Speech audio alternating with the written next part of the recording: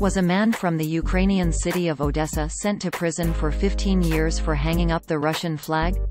No, that's not true. The unnamed person in question was found guilty of treason, collaboration with Russian forces and kidnapping. The claim appeared in a tweet, posted on December 1, 2022.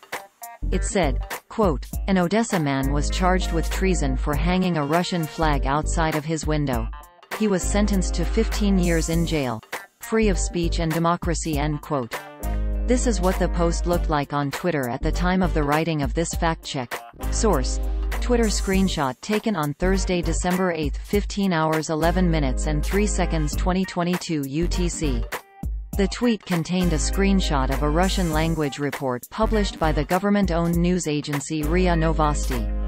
It showed a Russian flag hanging from the balcony of an apartment building. A white poster attached to it said, "Odesa is a Russian city." Note: Odesa is the city's Russian name.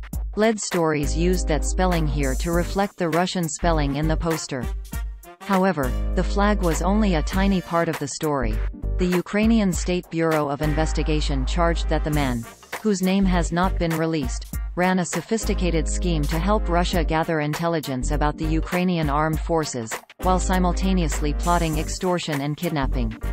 Even the November 29, 2022, RIA Novosti article, citing Ukraine's State Bureau of Investigations, said that, as translated by Deep L, quote, "He also allegedly collected and transmitted to the Russian side information about the AFU, Armed Forces of Ukraine, and military facilities, recruited former law enforcement officers for subversive activities against Ukraine."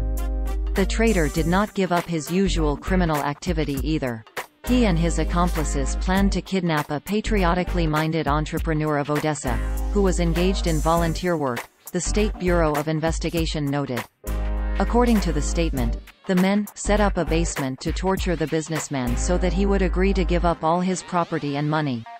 End quote. On November 29, 2022, Ukraine's Office of the Attorney General also issued a statement about the case, describing the man as an FSB agent, an agent of Russia's Federal Security Service, an intelligence agency that handles national security operations. Under Ukraine's criminal code, the unnamed man was found guilty of treason, collaboration and kidnapping, the statement said. Quote, "He was sentenced to 15 years in prison with confiscation of property."